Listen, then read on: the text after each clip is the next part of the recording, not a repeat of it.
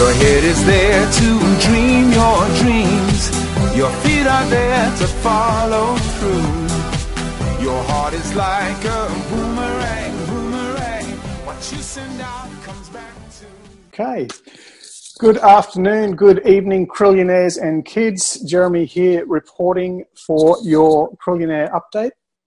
As always, representing by Boston Coin, in case you can't guess by the subtleness of my little Boston Terrier shirt here and the Boston Terrier watch.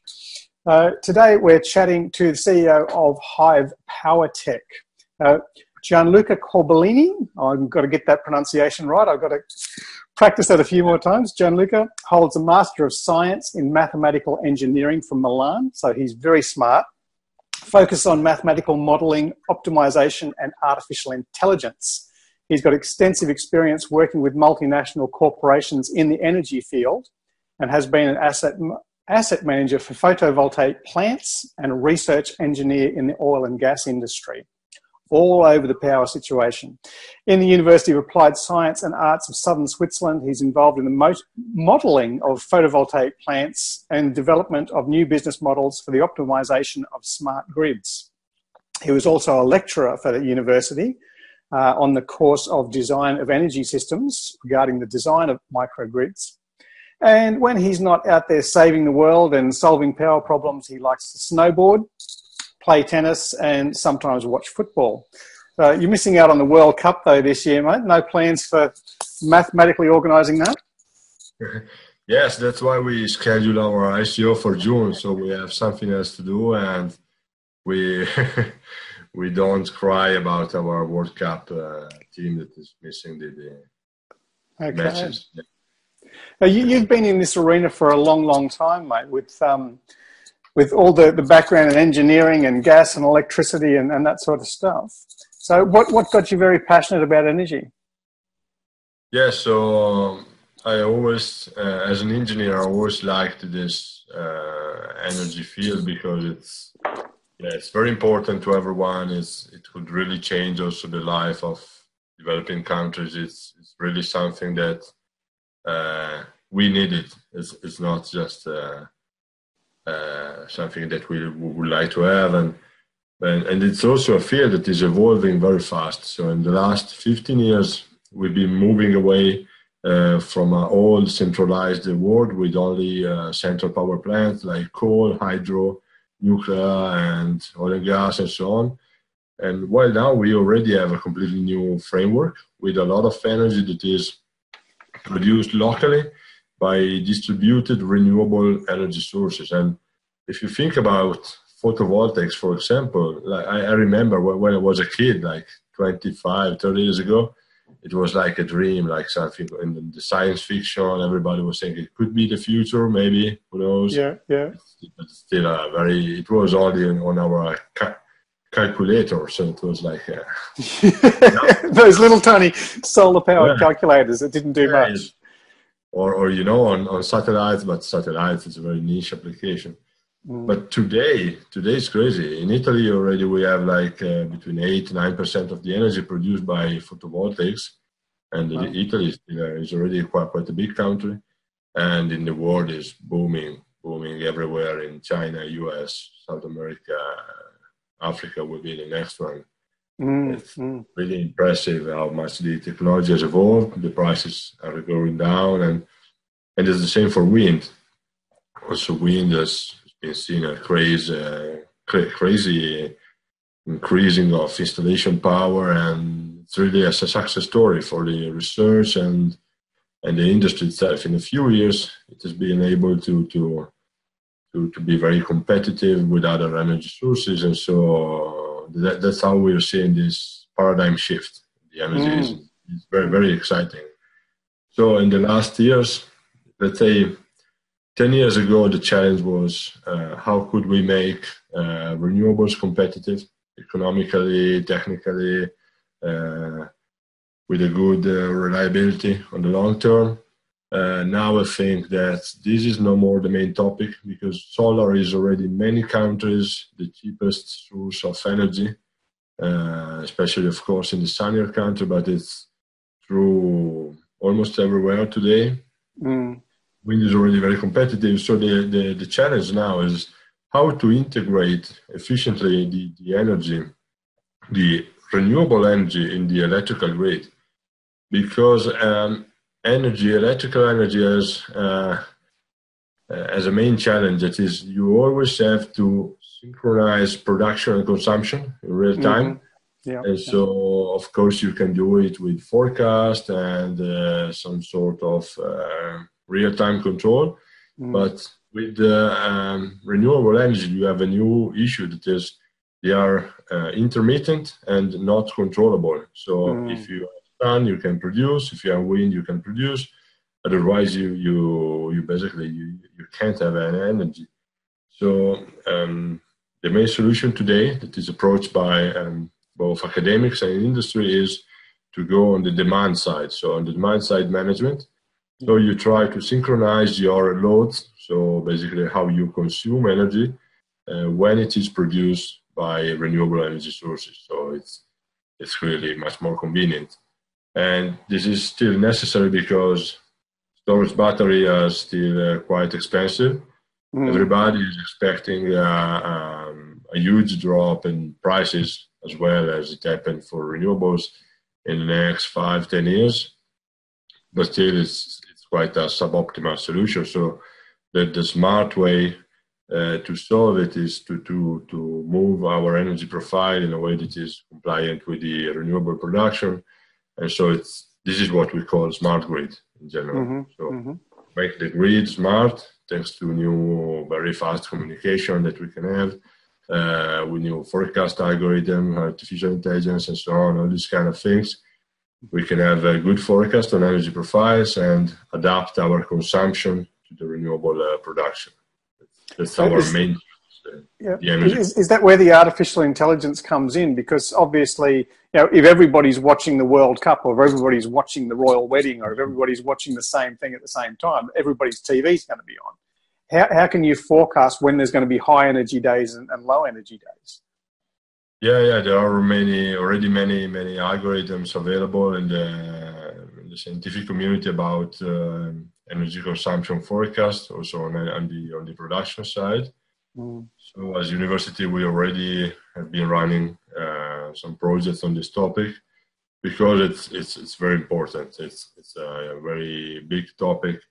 If you can predict with a good accuracy your energy profile, you will have big economical benefit, because otherwise, if you made a wrong forecast, it will cost you money. So that's why there's a lot of interest in this topic. You mentioned China and Africa before, the emerging economies. Yeah. And I'm thinking sort of back to when we were kids, and we didn't have our mobile phones plugged into the wall. There was no mobile phones. It was just a normal appliance. And cameras didn't consume much power. And a lot of the things in your house didn't consume power. But nowadays, we've all got these electronic devices that need charging all the time. And this is just the Western world that's increased our consumption of electricity so much. But wait till we get 1.6 billion Chinese who all want a mobile phone, and 1.2 billion Africans who all want a mobile phone. They're coming out of the agricultural age and working in the cities. Their energy consumption is going to be huge. Yeah, in some way we will see big increases, I think. On the other way around, the energy efficiency is going to improve year by year in many appliances, and also the energy paradigm is changing pretty fast. So I think another shift is that we are moving from fossil energy to the electricity, clean electricity energy, also for electric vehicles. So we will not use so much more gasoline and diesel, and we're moving to electricity that hopefully will be produced by renewables, and also for a heating system. So, for example, in Switzerland now, and also in Germany, I think every new building is built with a big inertia thermal inertia, so it's very efficient thermically. It's very insulated by the environment. So it's convenient. It's happening always that we install a heat pump. So we don't no more install gas or oil heating systems. Mm-hmm. So it's full electric. So, but this is a good thing because it makes your city cleaner. So you don't have this smoke from pollution from your heating system. You also have a great flexibility because your house is very, the temperature in your house will change very slowly because it's very good insulated. Mm-hmm. So you have a sort of thermal inertia. And so you can play with your heat pump. So it's not necessary that everyone is using it at the same time. So you can coordinate a little bit to be more flat on the electrical grid. And so this new flexibility also, thanks to electric vehicles, can improve a lot the management of the electrical grid. Mm. So it's something that let you play with your energy profile. So you can shift a little bit before or later your consumption.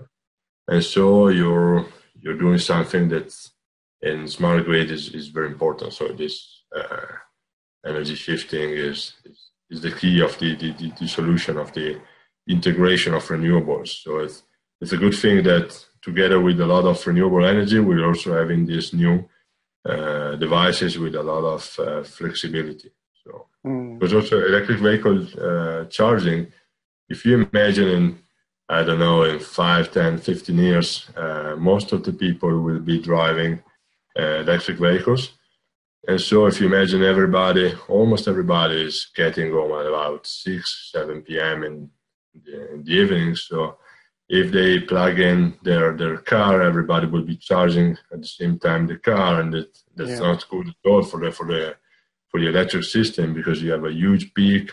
It could be an issue on the voltage drop. It could be an issue on the safety side. It's a very big problem, and the energy provider will not maybe so happy to provide you so much energy in a short time.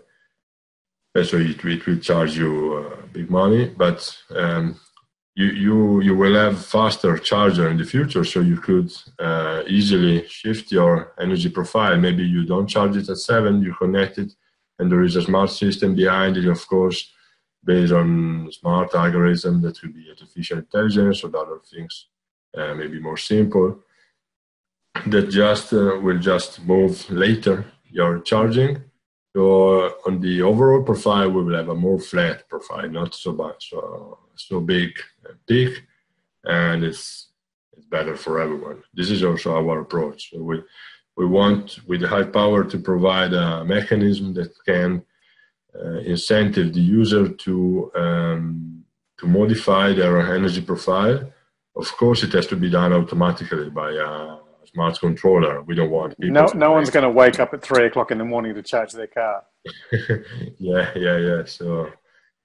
So this is how we see the future. So there will be a lot of flexibility, but already today is already happening. So we want to play with that to optimize the energy management.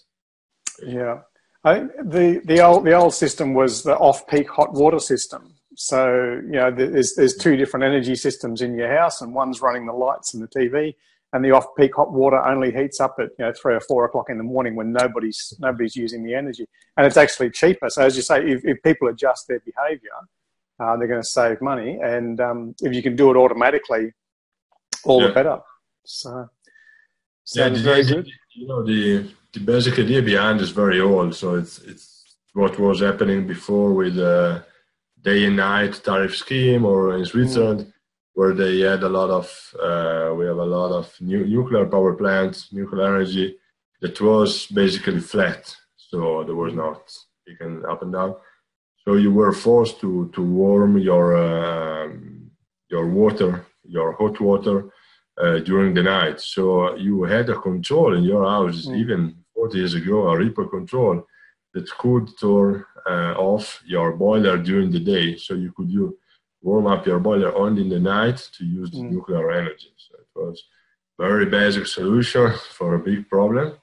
But today we have smart controllers, artificial intelligence, many other things, good forecasting systems, something that was not available 4 years ago. So we can really take advantages from that. I guess a lot of people aren't really aware of the nuclear energy unless there's a disaster like Fukushima. But there's still, nuclear plants in the US that have been stockpiling all this nuclear waste for the last 30, 40 years. They were supposed to come up with a solution for safe disposal in 1977, and they still haven't. 40 years later, they're still stockpiling all this nuclear waste. So obviously you guys have come at the right time. But when you implement a system and you say, okay, we've got the smart grid and we've got the solar and we've got the wind, how long are these solutions going to last before they need to be replaced, before they wear out?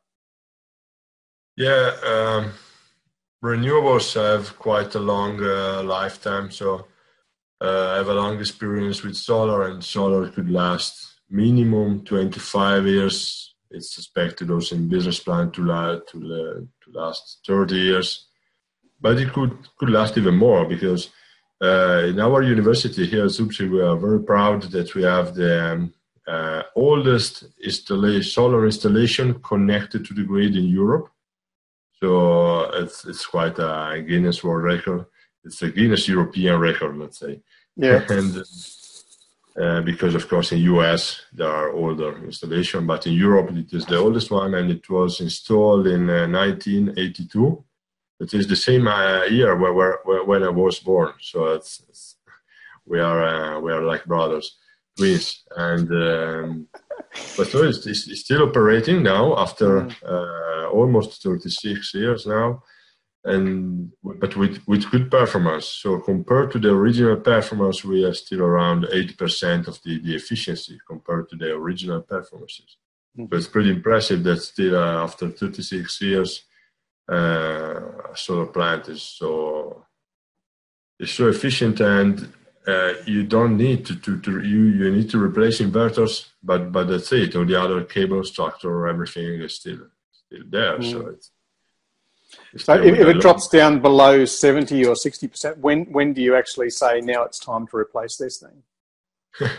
No, actually, it's just a sort of museum plant. It's we're not using it to really make money, also because it was super expensive when we installed it. So yeah, it's just a research plant. So I think the shutdown will be when the plant is no more safe, because you could have an insulation issue. So it could be dangerous for the operators that are doing the maintenance.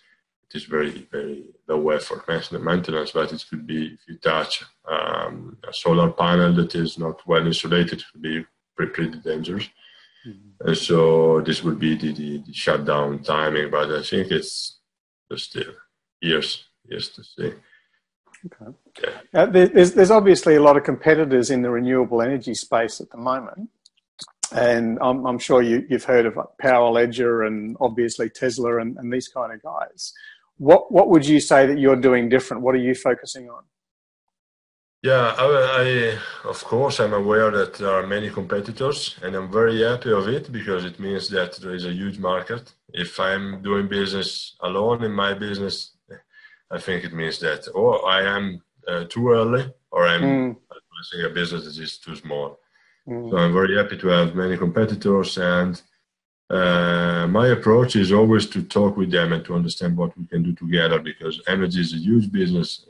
There will be not only one company working, but even not only 10, not only 20, there will be hundreds of companies successful in the next years. Medium, big size, it will be a huge environment. And the main difference from especially from our energy and blockchain competitors, is that we are already able to provide a coordination algorithm that is a sort of optimization layer to optimize, of course, the management of energy locally. Because many of the other competitors are just claiming that they use blockchain to exchange energy, so it's sort of blockchain metering. So What we propose is blockchain energy management. So it's something that I think a bit more far beyond. And we can provide it not because we are smarter than the others, but because we are working on this topic by already 6-7 years. So we already developed really something very similar in other projects. And now we are doing it with blockchain. They can have a very nice additional feature. But about demand-side management, we're working on it by a long time. So with the blockchain, a lot of people are talking about the Internet of Things. So now I'm imagining, like, is the fridge going to send a signal to the power company saying it needs some energy, and the car's going to send a message to the power company? Yeah. I've also been 2 days ago in a big conference in Berlin. It was a block show by Cointelegraph, and there were already a lot of companies, as we do, to provide blockchain solution for IoT. And it's a big challenge for two reasons, I think. Because one, with Internet of Things, very often you need to have a very cheap device to do communication and computation, and you also want to transmit a lot of data. Mm-hmm. So you have two channels now to maybe develop a very simple hardware to integrate in these things, where the Internet of Things will work. And the second one is, of course, the biggest challenge I see now in blockchain is the scalability. So because you want to move a lot of data, you want to do a lot of small transaction. And today, everybody knows that in blockchain, at least in Ethereum, in Bitcoin, and so on, the transactions are quite expensive. So you cannot do a lot of transaction for small things. So I think that the most interesting solution now are the ones that are already addressing the scalability issues. Mm-hmm. So to solve this, we are working with the Liquidity Network. There's another Swiss startup. It is run by Arthur Gervais and Rami Khalil. And they are providing a multi-party state channel solution. And so it's a way to make micropayments and microtransaction with very, very low transaction cost. It could be also very, very fast. And so it's also very important for us because we want to certify the energy production and consumption. It is something that has a small value. So in 15 minutes, you can consume, like, I think, maximum $1.5 of value. So you will not do a transaction on Ethereum where you will spend more on the transaction than the actual value. Also, Ethereum is not able to support all this large number of transactions. So we were working off-chain with this still safe solution. Mm-hmm. But scalability is really the big issue now in blockchain, to develop real things, because everybody has good ideas, good projects in mind, but to make it real, you have to face the scalability issue. I remember 20 years ago when the Chinese were, most of them were sort of working on the land and on the farms, and they started to move into the factories. And previously they didn't have a need to have pay slips. They didn't have a need for cash because there was a lot of barter exchange going on in the rural society. And they didn't need to be educated. So because they weren't working in the factories, they didn't need to learn to read and write. And what started to happen was the cost of paper started going up, because every time someone moved from the farms into the factories, they needed to have pay slips. They needed to have instruction manuals. They needed to be paid in cash. So there's this huge consumption of paper in China. It just went up dramatically. Now I'm starting to imagine, because 20 years ago, the Chinese were forbidden from owning cars. And now you're starting to see this, this burgeoning middle class of Chinese who want to buy their own cars, and maybe they want to buy electric cars and things like that. So I can see the world energy, I don't know if you call it a bubble or a crisis, or what would you call it? Yeah, it's something that is changing fast. So you mean that maybe this I remember a famous quote from Fidel Castro. Mm-hmm. It was fun. It was like 40 years ago, and everybody was claiming, "Oh, in your poor countries, nobody has a car," and blah blah. Mm-hmm. And so he was saying, "Oh, we are lucky that nobody in Cuba or in Africa or in Asia, like in China, a poor part of Asia, has no car, because if you imagine if everyone has a car like you have in US, the world would be already completely destroyed." So it was a famous quote, but yes, but I think the world is changing. The research on the efficiency on the green energy is going very fast. There are big incentives on it, so I'm pretty optimistic on the future. So it will be much more consumption, but it will be much more, the production will be greener. Yeah, but also will be also more efficient. Yeah, I think the real challenges, I think, is to fight these climate changes. Something really happening. Everybody should be really focused on, to be more efficient and don't waste energy. It's really something that we. Again, I would like to make another famous quote. Is from Obama that it was not originally from him, but it's famous from him.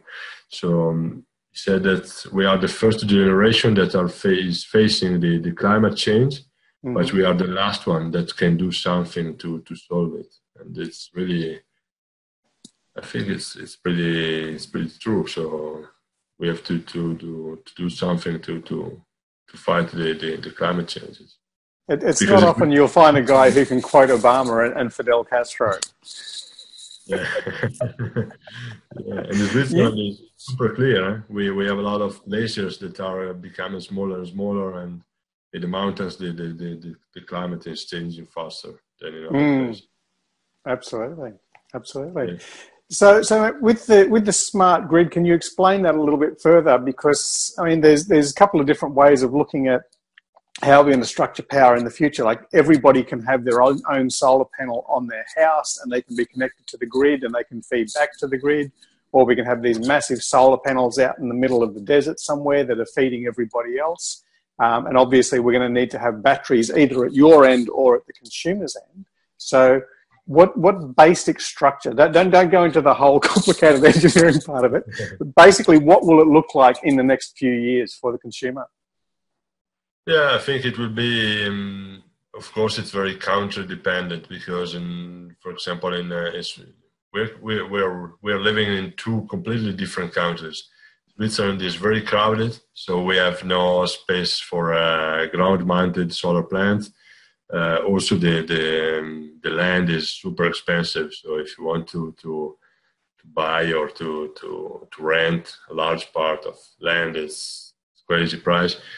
While in Australia, you have a lot of land. That is, I think. No, we got boatloads. Yeah, almost for free, and so you can install big solar plants. It is more efficient, of course. Like everything, you can have a sort of economy of scale. So in your case, you could have, I think, much more energy produced by large power plants, and then almost really also everybody could have a solar plant off the rooftop. But I think in Switzerland, but in Europe in general, in most of European countries, like also Netherlands, Belgium, that are very population dense, the population is very dense, you can only go on the rooftop. But even in the rooftop, we have, considering those industrial rooftop, we have a lot of space. So we could really produce most of our energy locally. Then the challenge will be also on the storage system, because if we go further and further with the solar and wind, we need also to have a cheap solution to store the energy. Historically, it was done by hydropower plant with pumping system. But right now in Europe, we already implemented almost all the pumping systems that were reasonable for seasonal or for daily storage. So we have not so much more room to do this. And Yeah, but I'm also very optimistic on the research on the battery storage technology. There are many technologies that could be promising for the future. Both use cases, because battery storage has two use cases. One is static, your home. So you could have you need to have just something that is cheap to operate, and the other one is when you move. So your car, you need also something that is very energy dense, so it's not very as a limited weight, and it's fast to charge and fast to discharge. So it's something maybe similar to supercapacitor, but supercapacitor is still expensive and too big. So. Okay. But I think I can imagine in Australia, as you say, like around 95% of Australia is largely uninhabited. There's 5% of the population just on the outside of, 95% of the population on the outside edge of Australia and only 5% in the middle. So, but looking at some of the countries, like obviously Africa has got a huge population, but they're fairly well spread. And China's got a massive population, but they're pretty condensed because they've got the mountains up there as well. So, I mean, what sort of solutions can you have for wind farms and things like this in the mountains?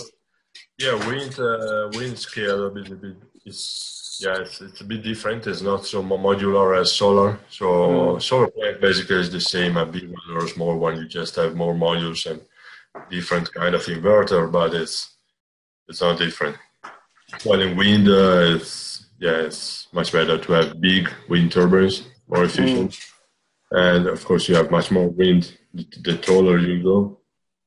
And so it's easier to develop in some kind of countries as Australia or something that you don't have so much dense population, or offshore. So of course, it's a good use case. But I think it's also wind is going very well in the next years. I'm thinking we put the wind farms on the top of the Swiss Alps, mate, so you can keep an eye on them while you're skiing. Yeah, there are projects about that. There are projects that still the power is limited, and Swiss Alps are also very touristic and very nice. Maybe not. About it, yeah. But I'm very happy with the energy strategy in Switzerland. That there has been a public votation. In Switzerland there is this very democratic way to take a decision for the whole country, and everybody can vote on this small topics, let me say, so that the population choose to go in the renewable direction, and so to have no more additional nuclear power plant. And so when the nuclear power plant will end their lifetime in some years, it will be without nuclear. So some of them are already pretty old. So I think in maybe 15, 20 years, there will be only one power plant of the 4 that we have.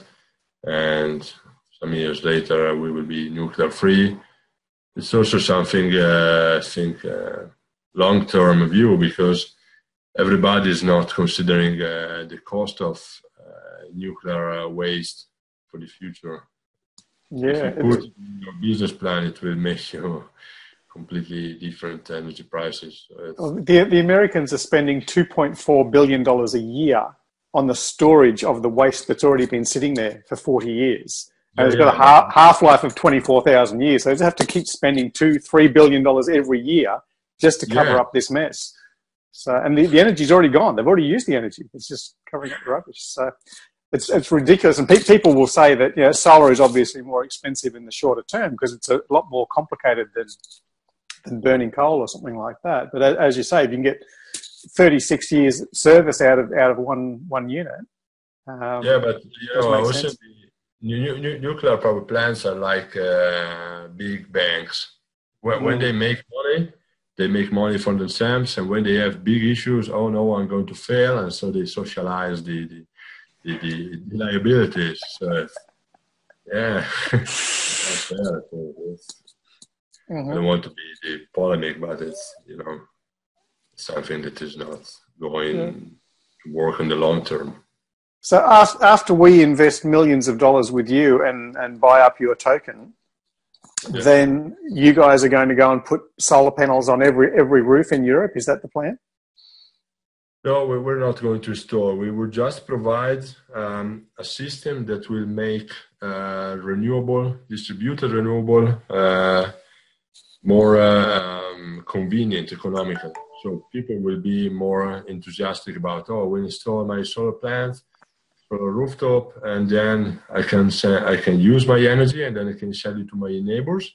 And my neighbors pay me a very convenient tariff for both. Yeah. Because the issue today is that when you buy the energy from the grid, you pay it a lot, like 20, 25, 30 cents.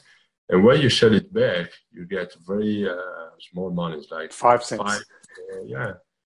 But when you, with new laws, you are allowed to make these energy communities, and inside these energy communities, you can trade energy with your neighbors.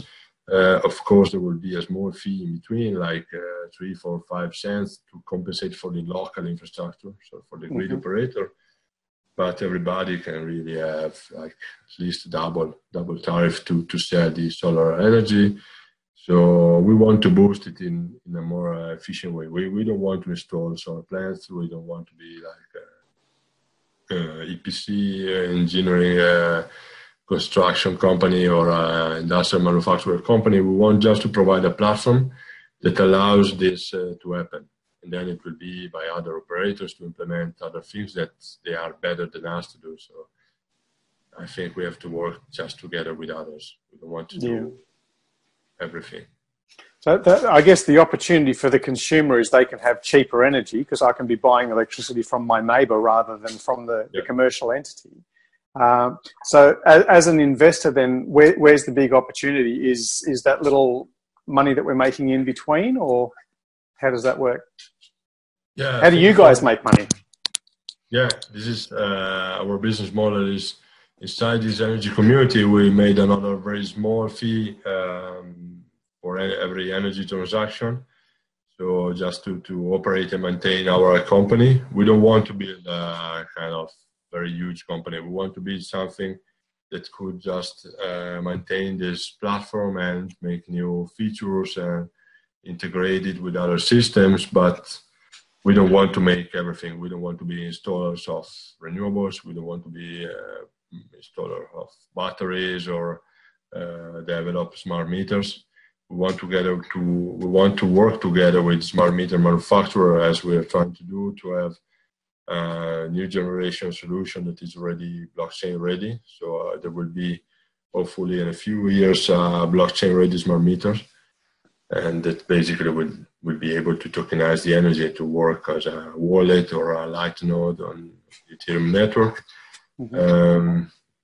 But this is from a company perspective. So for the people that want to participate to the crowd sale, the idea is that whenever this system is going to be used by communities, the number of the tokens will be scarce, because our utility token is just used to create and manage these communities.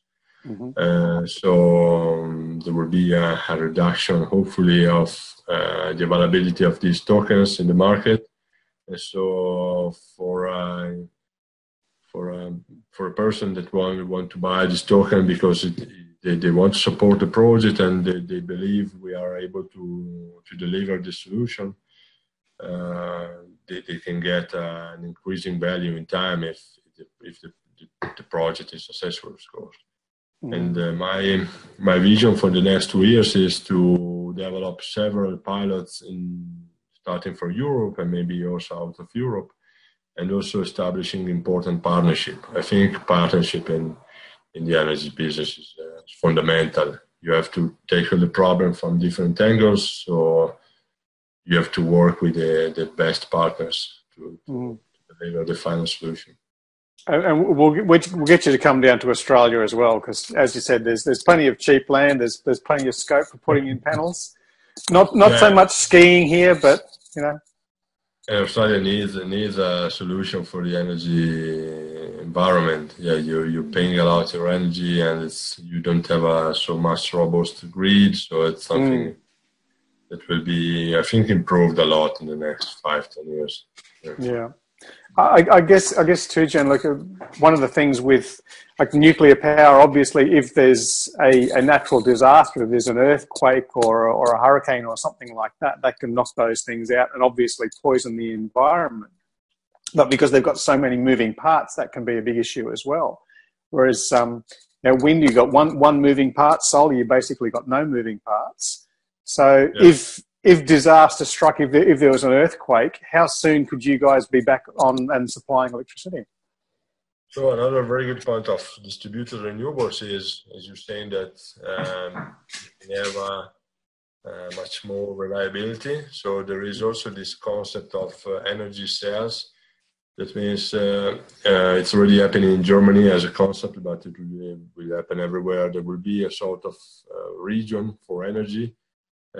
And the region itself will be almost independent, almost autarkic. So if something happens very bad, they could be disconnected from the rest of the grid and be autonomous and still keep going everything as before. Wow. So it's also very different from before, because before there was like in Italy 20 big power plants and everything was relying on them. And if you have an issue on the high voltage, as it happened because of a storm in Switzerland, when the tree was falling down to a high voltage connection, or the whole Italy was on a blackout. So it was, you were strictly so interconnected and dependent. But in the future, you could also face this issue that are not very common in Europe, but in other countries, it's easy. So in developing countries, it's very common to have a blackout. It's one of the worst things that can happen there, because you cannot implant a real industry if you always have blackouts. It's not going to work. So also the improvements on the energy provision in developing countries, I think, will boost a lot the industrialization. For example, in Africa, they talk a lot about Chinese that want to exploit new industrial areas in Africa, but before they have to provide reliable electricity. So, yeah. Very good. But I know, obviously, from a consumer point of view, if the electricity goes out, that's a bad thing. It's not just the meat going off in the freezer. Sometimes there's people on life support in hospitals. There's people who need oxygen in their own homes. There can be life and death situations. I know in Australia, sometimes when it gets up to 40 degrees and then the power goes out because everyone's using the power, and people start to die because the air conditioners won't work and it's just too hot. So obviously, if you've got these autonomous things that can operate independently, it's going to be fantastic. And from the other side, from the investor side, obviously, when the blackout happens, the company's not making any money. So the faster you guys can get up and running, the faster you can become profitable again. So fantastic. It's clear you know so much, and I appreciate you simplifying it down for our people who may not be engineers with Masters of Science or even mathematical backgrounds. Some of us are just people who actually support the idea of renewable energy and also want to make $1 out of it, because why not? So to find out more information, where do we go? How can we find out more about the ICO? Yeah, if you have a lot of time, you can read our white paper. It's pretty long. It's like 20, 30 pages, but we have, I think, if you're more you would like to read blog posts, we have a blog on our website as well. So you can read some more vertical information about what we are doing, about our development, our team, and so on. Of course, we are very active on the socials, so Twitter, LinkedIn, and Facebook mainly. If you want to make questions, I think the best way is to go on our Telegram channel. So you can access it from our website. It's very common practice now in the blockchain environment. And I think that's it. So on Twitter and Telegram, do we just search for Hive Power, or? Yeah, you also have the link from our website. So you can access our social from www.hivepower.tech. And so, yeah, you can find all the media contacts there. Okay, so if we go to hivepower.tech first, then we can find all of the other social media stuff. Yeah. Fantastic. So is there a simplified white paper, for people like me who don't want to read 20 pages of a technical manual? I just want the quick start guide. We have a one-pager, so it's just one page, and it summarizes everything that is going to happen in a simple way. But it's a very common request. So everybody wants to have something synthetic, and then you can of course go in details in the white papers. Fantastic, because I'm already thinking in my head the white paper should just have about 10 words on it. So it's like hivepower.tech, save money, save the planet, sustainable, almost bulletproof. That's about it, right? That's kind of it in a nutshell. Is there anything that I've missed? Yeah, if you also have some strong mathematical background, we also put a sort of coordination mechanism but with mathematical details, because it's something.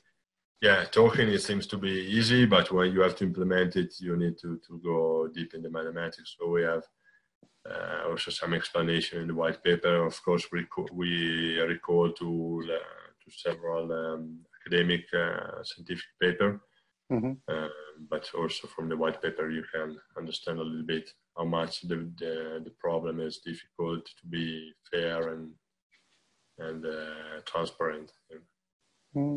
I guess with any investments, the question is always in the back of your head, like, how long is this business going to be around? If there's someone popping up and selling T-shirts or sneakers or something like that, they might not be there in 2 years. But as you say, with your infrastructure, we could still be making money on this thing 30, 40 years down the track after investing. Is that right? Yeah, I think at least we will be facing smart grid problems for 20, 30 years for sure. It's the future. So even if some new technology is happening, smart grid is there to optimize the coordination of consumption and production. So it's a big topic in the future. And renewables, I think nobody can say that renewables are not the future. It would be considered crazy. Beautiful. Well, thank you very much, Gianluca, for giving us your time. And everybody jump onto hivepower.tech to download the one-page white paper, or the 20, 30 pages if you're more into that. And obviously these guys, as they said, very active on social media and Twitters and Telegrams. So you want to get in contact. If you do happen to have a Masters of Science and you want to ask some more technical questions than the questions that I've asked, please feel free. Gianluca, thank you again for your time. It's been fantastic talking to you, and look forward to putting some more of your Hive Power tokens into our portfolio. Thank you. Thank you, Jeremy. It was really nice to talk with you, and guys, enjoy our platform. We are there to deliver our project pretty soon. Thank you. Thank you. Look inside and you will find all your wealth inside of you. Wealth starts inside your mind. What you send out comes back to you. What you send out comes back to you. Your heart is like a boomerang.